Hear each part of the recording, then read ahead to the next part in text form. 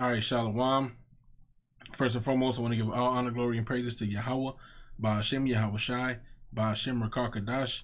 Double honors to the apostles and elders of Great Millstone. Peace and salutations and blessings to the hopefully elect. All right, it's the brother Azariah here, and I just wanted to do a follow-up, and on top of that, a land backing to this brother's video here. It was a repost from GMS Enduring Branch that the brother Manatazak by Street Teacher SCO4 posted on this channel. And just reminded the brother was going into some of the things that I had touched on in a video that I made. And he was going once again into the importance of not eating and drinking of the Passover unworthily. But also through the studies that I was doing into this particular topic, I saw another perspective of this, which just further edifies and land backs as well.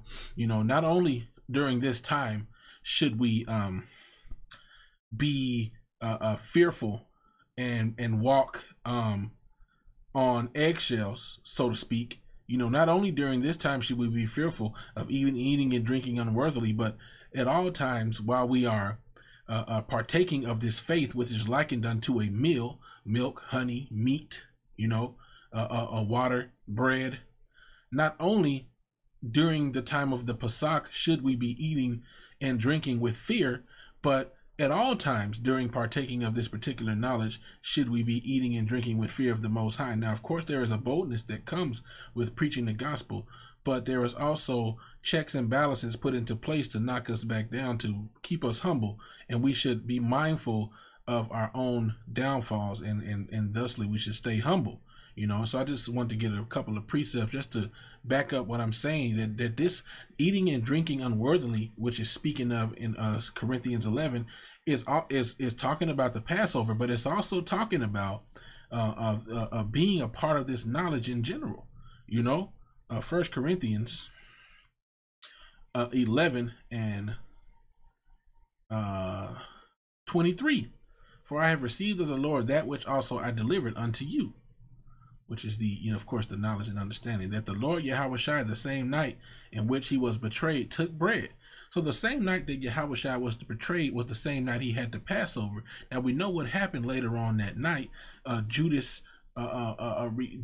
revealed himself to be a betrayer of the Messiah, and his true intent came out, like the brother was going into in this particular video.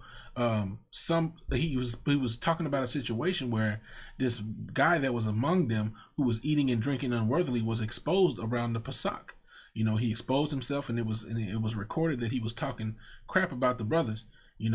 And likewise during the night of the Pasach of Yahweh Shai HaMashiach, Judas revealed himself to be a demon, and he was revealed, and he also killed himself in regret of the decision that he ended up making, which of course through the Spirit the Most High put it upon him to be the betrayer of the Messiah.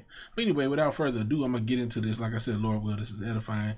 1 Corinthians 11 and 24. And when he had given thanks, he brake it and said, "Take, eat, this is my body which is broken for you. This do in remembrance of me."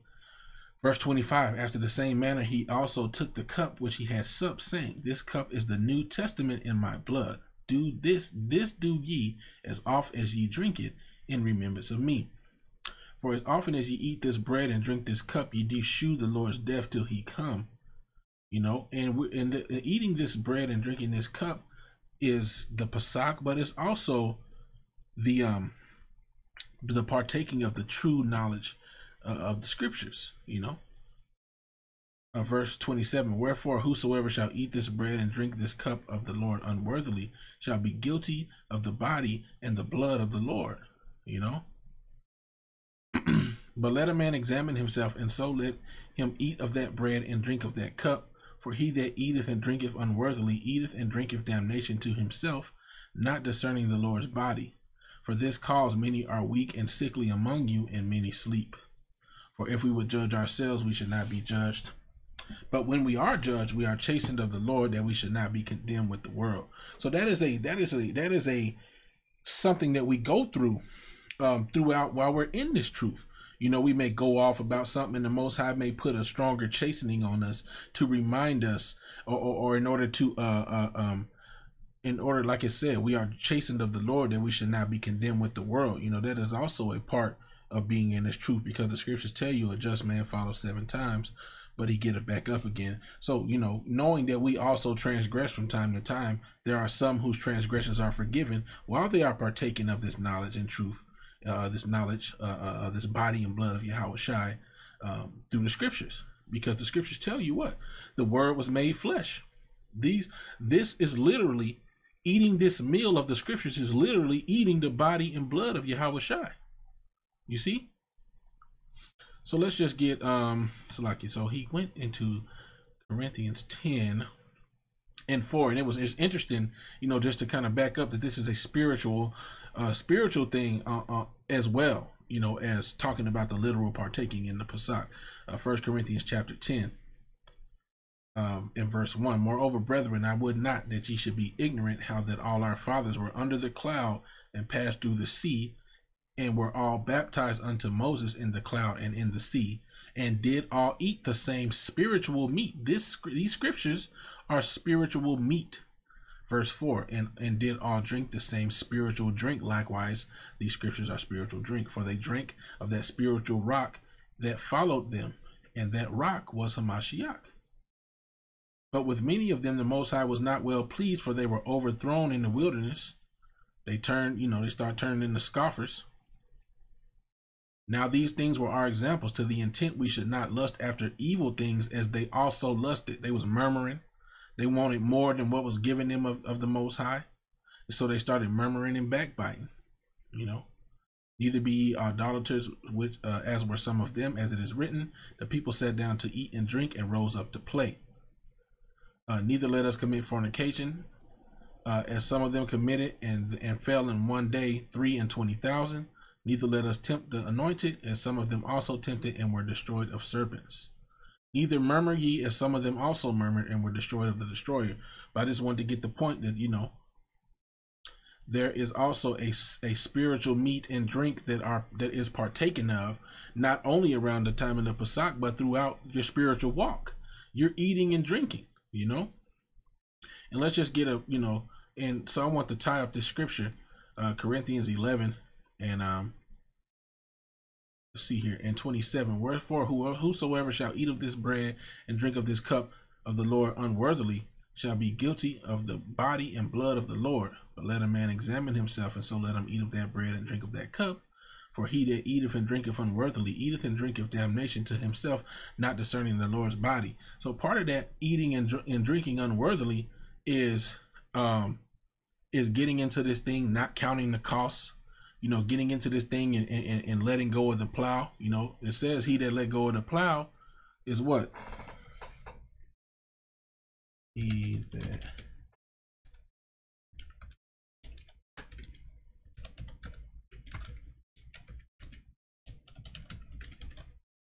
I believe this is what that scripture says. Yeah. So like it. Luke 9 and 26, and Yahweh Shai said unto him, no man having put his hand to the plow and looking back is fit for the kingdom of heaven, you know.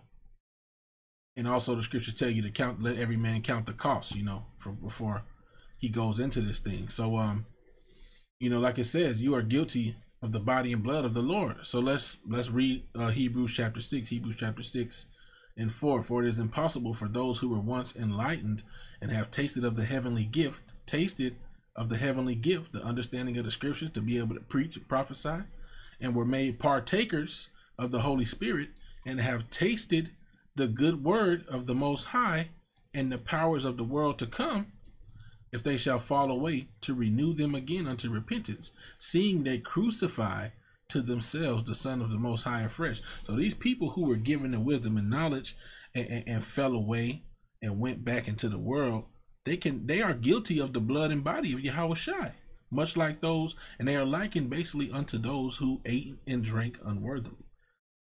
And they put him to an open shame. You see?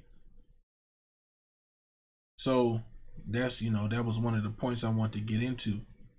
You know, and this is also backing it up, Luke 12 and 47. But and if that servant say in his heart, My Lord delayeth his coming, and shall begin to beat the manservants and maidens, and to eat and drink and be drunken. You know, eating and drinking and being drunken, eating and drinking without fear, getting drunk with different doctrines. You know, cursing out the men of the Lord, becoming scoffers. The Lord of that servant will come in a day when he looketh not for him, and at an hour when he is not aware, and will cut him in sunder, and will appoint him his portion with the unbelievers. And that servant which knew his Lord's will and prepared not himself, neither did according to his will, shall be beaten with many stripes. So, you know, that's just an example, you know. And then the brother brought this out, which I had brought this out in another video, but I had to delete it because I had the wrong time set up for when the Pasach was. So Jude 1 and 12. These are spots in your feasts of charity, when they feast with you, feeding themselves without fear. Clouds they are, without water, carried about of winds, which are doctrines. And what's that water? Hey, he that believeth on me, as the scriptures say, from his belly shall flow rivers of living water. It's that knowledge and understanding. And they don't have it. That's why that's why people get blowed around with different doctrines, because they don't have the water, which is the knowledge and the wisdom and understanding of Yahweh Bashem Yahweh Shai. And you have to remain humble, you know, and pray that the Most High takes not his spirit off you. Even King David said, remove not thy spirit from me. Cast me not away from thy presence. You know, you have to be humble in this thing, or the Most High can take the understanding from you. Trees whose fruit withereth, without fruit, twice dead, plucked up by the roots, you know. And so I just kind of want to land back on that. You know, yes, now is a time to be very, very circumspect, you know, to do this thing, to examine yourself before you do this thing, before you partake of the Passover. But brothers should already be walking with fear. The scriptures tell us that a wise man would do all things with fear, and those all things are concerning Yahweh Ba'ashim Yahweh Shai. You should look towards him with fear, you know, that he may bless and not hinder the path of your feet. You know, acknowledge him in all thy ways, and he shall direct thy paths, you know. So you want to be mindful of him. You want to have a terror of him. Not necessarily of the things around you, but whether or not he will keep the hedge of protection around you or not. And you pray that you be found worthy to stay in that hedge of protection, you know. So, like I said, I just want to, yes, this time is a very serious time where things manifest and things come to a head, and many people fall out and become demons and have demons pop on them.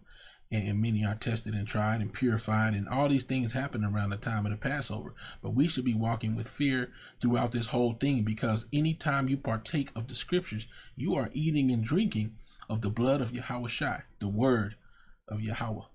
All right? So call halal Yahweh Ba'ashem Yahweh Shai Ba'ashem Rakar Kadash. Double honors to the apostles and the elders of Great Millstone. Peace, love, and salutation to the hopefully elect. I pray this lesson was edifying. With that, I'll say shalom.